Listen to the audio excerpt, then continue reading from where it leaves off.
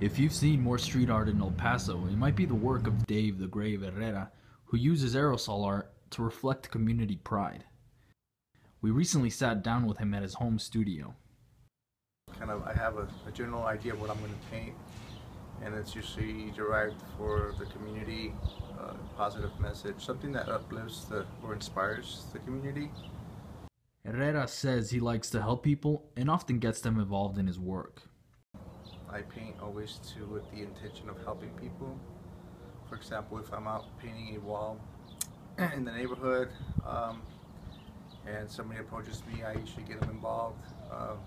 9 out of 10 times it's the youth. I get them to work on the mural with me. Although some may argue street art takes some getting used to, others says it brings new light to the city of El Paso.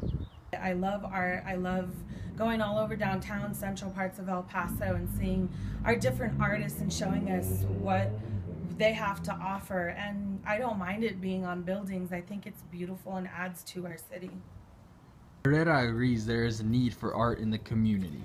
He says it helps symbolize who we are as people. It's not all about work. It's not all about money. It's not all about production or keeping the numbers in the black. It's that part of our humanity that still connects us together, regardless of who we are and where we come from. Reporting for Borderzine, I am Alejandro Gonzalez.